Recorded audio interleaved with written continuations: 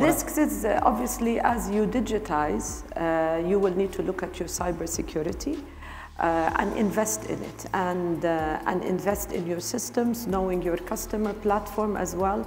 But this is something banking is investing in, because you are digitizing in all your products, and trade is one of them. Similarly, your other products that we offer in banking, wealth management, or any financing product.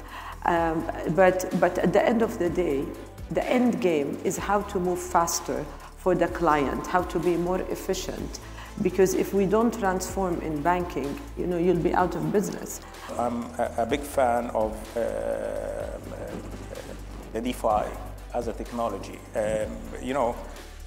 You can't be talking about financial inclusion without highlighting how important that is. Simply look at it. What is financial inclusion is all about? It's about convenience, ease of access, correct? It's about transparency and security and economics, cost. True. Right? If you take each and every one of those, you will see that DeFi stands out. When banks are engaged with DeFi, I would think that they have to look at the project teams, code ethics, code audits, internal policies are very important, controls, working with the regulators very closely, and most importantly, educating both their people, their staff, and the clients as well. When it comes to customer trust, it's an ongoing relationship with every organization, and I think customers, all different types of customers, being individuals or even other businesses, trust is what makes it or breaks it when it comes to building that relationship. When it comes to security and privacy, I think I heard a lot of people asking, how do we prioritize security and privacy? And the answer to that is, it's not a question of prioritization, it should always be a priority. Having said that, and how do organizations protect their customers' data, is basically knowing what is at risk, understanding your business context, understanding the use case that you're trying to implement, or even the product that you're trying to offer, and identify where are the risky areas, in which layer of my offering actually lies the risk. Once you understand that, then you basically move into the concept of privacy by design and security by design. We have a practice in Digital Dubai Authority where probably many years ago we used to have security reviews comes later on in the product development. Once we have the product ready to launch, we then involve security teams to review. Today, security teams actually with us in the design of the idea itself and conceptualizing the idea of the product or a service. This ensures the design have embedded controls when it comes to protecting data and ensuring that there is all the loopholes actually addressed, or the risks are actually addressed before we launch any product or service. Once you have that practice in place, then you continue educating your customers. So your customers also have the right to be aware of what are your measures, how are you protecting my data, how do I trust dealing with you and engaging with you as an organization. Another aspect of it is basically working very closely with the industry. There are a lot of organizations who work day and night to develop solutions and tools for you to secure the data and make sure that your product and services are offered with minimum risk, because risk will always be there basically. So having security by design, privacy by design, and be aware and making your customers aware, engaging with the customer, with the industry experts.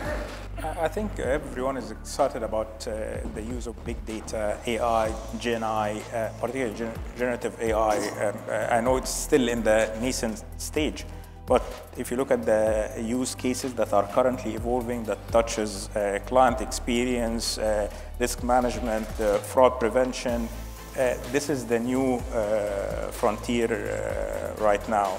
And I think it presents a fantastic opportunity for financial institutions, fintechs, and the regulators alike to harness this new technology to deliver impact across both risk controls and client experience.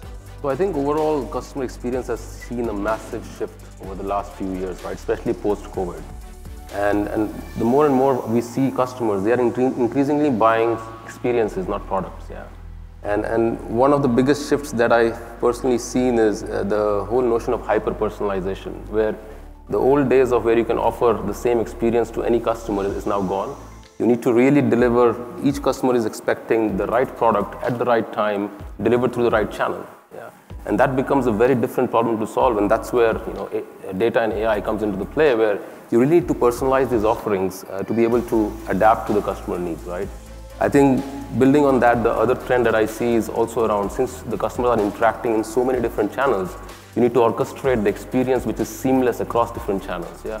So in banks now, customers want to start their journey on the mobile app. Sometimes they want to finish it in the branch, depending on the product, or it could be vice versa as well. So orchestrating this experience has become very important. And last but not the least, I think for customers, their experiences have been shifted by the big techs of the world. So they are now used to buying products from Amazon, Google, and they like that intuitive experience. And they're expecting that from all industries, including banking, yeah, and also on the government side. So all of that has given a tremendous shift in terms of customer expectations. And from what we see, how organizations are adapting to it, there are two things. One, a lot of large organizations have been traditionally product-centric, yeah, and that is true for banks and other organizations. And now we are helping more and more clients become customer-centric. Everybody is learning through the process, but I think it goes back to the ultimate goal and ultimate balance between enabling the growth of that technology and using it for the benefit of the citizen, for the benefit of the society, because there is a lot of potential to it.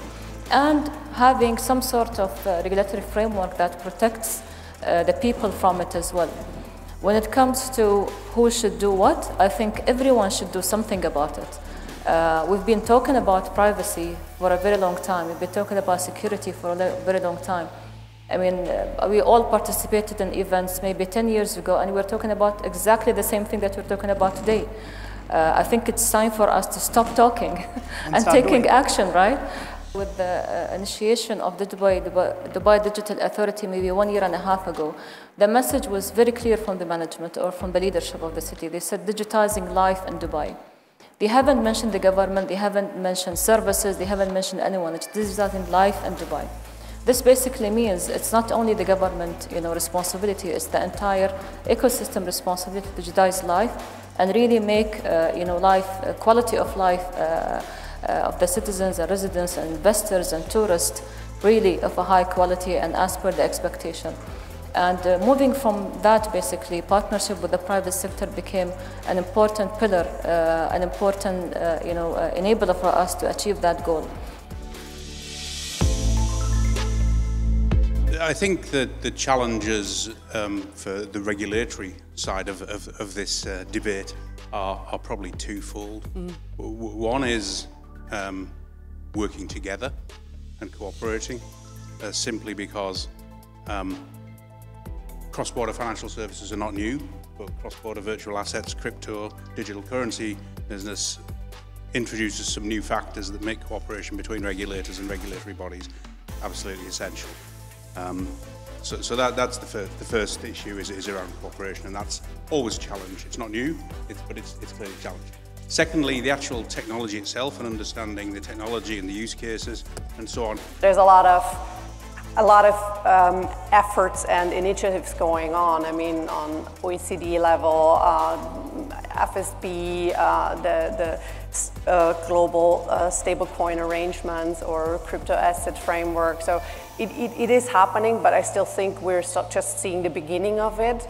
And there's still a lot of work to be done in that field to enable that. But it is necessary because financial innovation does not know any geographical, political boundaries, and as such, is a challenge that has to be addressed also with a global solution. Unless you make a mistake, you don't know where the gap is, right?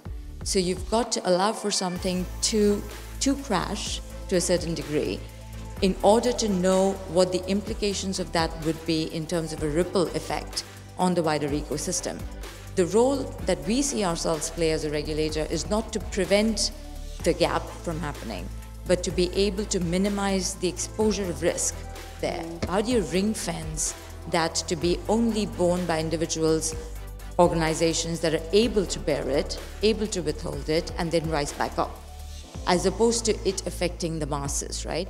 How do you limit the damage that something can create, but not prevent something from even being tested, assuming that damage is going to happen?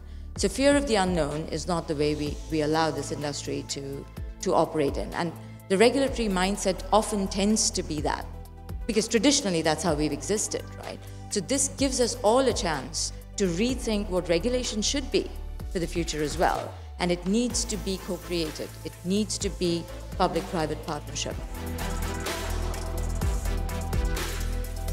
Well, I believe that blockchain for us has been a major revolution because it allows us to actually transform business radically as it applies to payments, especially through the usage of distributed ledger technology, which substantially reduces costs and speed and transparency of payments. When we start applying protocols like, for example, DeFi, which also democratize, or sometimes we call banking the unbanked, or even help in developing systems like microloans, which are very powerful in countries like, for example, Pakistan and over 50 countries in Africa, not all of them using that, but it substantially helps bank the unbanked. I think one of the probably biggest changes associated with blockchain, it's not just the fact that you can actually tokenize the value, but it's also the fact that it's programmable money through smart contracts. So it is very important in the area of what we call sometimes supply chain and contract management. Central bank digital currencies have a very negative connotation these days with them, right? They come with a connotation of control, they come with a connotation of programmable money being something negative. Factually speaking, that is incorrect, because really in today's world, and unfortunately the wars that have happened all around the world, or the sanctions that are happening in the region, show us that governments, when they have to, can always control the flow of money. The benefit of CBDCs, though, is that the flow of money can move in a more transparent, in a more traceable, and a more trusted way, right? So CBDCs aren't something bad, although, you know, when you open the newspapers, you can find many arguments against CBDCs. CBDCs put the burden on the central bank down. They enable the central bank to start adopting new technologies, and money supply, as we know it today, is always controlled by the government. We will see CBDCs becoming more and more a traditional method of payment, because again, they're based on blockchain and they enable us to transact with less friction and with lower cost in the background. Personal data is one of those areas where you don't want to divulge too many information about yourself, but want to get the most benefit out of blockchain. Even when it comes to payments for things like giving up a little bit of privacy for getting rewards either in payments or in services. And this slider is now at the power of the consumer rather than the power of the platform. So this kind of empowerment using blockchain technology will play a big role moving into the future, not only on the health and longevity side, but also on bringing more value to the data on a micro scale and also on the large scale as well. Any kind of encryption gives you protection for a period of time. So you can say security is always a race against time. So it's not forever. Quantum encryption and quantum computing, and in our case, GPU-based computing, which is also driving AI, shrinks that amount of protection time. What we're doing on the other side is we're creating quantum-resistant blockchains. And some of the existing blockchains that are already in place today have already quantum-resisting seeds that get put inside to extend the life of that blockchain. The good thing is that blockchain by itself is open source and it's a democratic system. So any kind of vulnerabilities that get identified can easily be corrected within a relatively short period of time. Quantum computing is a reality. It's not science fiction anymore. It's there, it's accessible via clouds. Having said that, a lot of fear-mongering is happening right now around blockchain breaking because of quantum computing. And sometimes that can happen. Having said that, the base assumption is that quantum computing will rise and no defense mechanism will rise with quantum computing, which generally is not what we've seen. Blockchain provides three kinds of value takes that are being realized, but the education around it is not sufficient, in my opinion, very humble opinion, and I think maybe someone can tell you more about that. But you know, exchange of value is one, record keeping and notarization is the second one, and of course smart contracts and programmability of it with AI and that kind of stuff. This hasn't been realized yet. Autonomous agents, for example, for paying for things and making sure that they get the best deal for you if you're trying to buy something. All these things are still not realized in a big mass scale. A super app in our definition is an ecosystem of integrated services. So it's not just about aggregating content and aggregating services, because this might as well be some of the, I would say, misperceived concepts of a super app in the region. It's how we create value out of each adjacent use case. And for that, we have evolved as a company from the financial services space. So that was our core pillar in building a super app. Again, one of the things about super app, you just don't build a super app. You evolve to become a super app. There are three pillars that when we think about the super app that we rely on. Number one, reliability. If the super app isn't reliable, if it cannot effectively scale, if the page load times aren't in line, your customers won't last very long. Number two, it comes down to convenience. If the customer has to relearn navigation between each of the applications, you're in trouble. You'll see churn very, very fast. And so building a cohesive, uniform experiences across your application is critical. And the third one, I think the most important one, is value. If you can bring value to your consumer, value from the sense that today we run something called a subscription program called C+. For about $5 a month, you're in a situation where you're getting discounted rides, you're getting free food delivery, and those experiences bring value to the consumer. So not only have you provided them a reliable experience, something that is convenient to use and brings value. I think those three fundamentally define a successful super app versus an unsuccessful one. The lifeline of a company is its customer. The most expensive part of the entire journey is customer. So the more customers you have on the platform that love the product and never leave you, the better. And accordingly, think from the customer first. Make sure that reliability is a very important part of your menu. If you serve 16,000 plates in your restaurant and all of them suck, they're not going to come back. If you have one good burger, they're going to continue to come. So reliability is one. Having a solid data infrastructure that gives you the ability to show the customer the right thing at the right time, so the customer conversion continues to be relevant, so you're not showing them the wrong thing or just a white labeled experience all across, makes it even more enjoyable for the customer to continue to stick around.